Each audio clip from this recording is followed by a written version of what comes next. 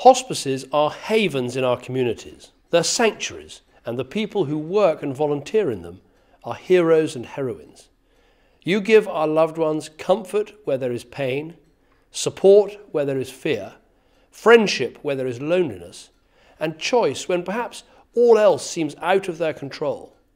Here in Oxfordshire, we're so fortunate to have world-class care right on our doorstep, like Sobel House, Catherine House, Sue Ryder, and Helen and Douglas House. Over 10,000 adults and children rely on your support each year, not to mention the countless families who would be lost without the amazing services you offer. Sam and I will never forget the time we spent and Ivan spent at Helen House. Hospice Care Week is an opportunity for all of us to thank you for your work.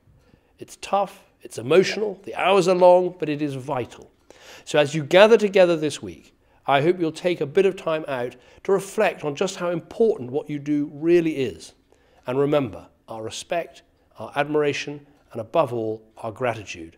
You have them.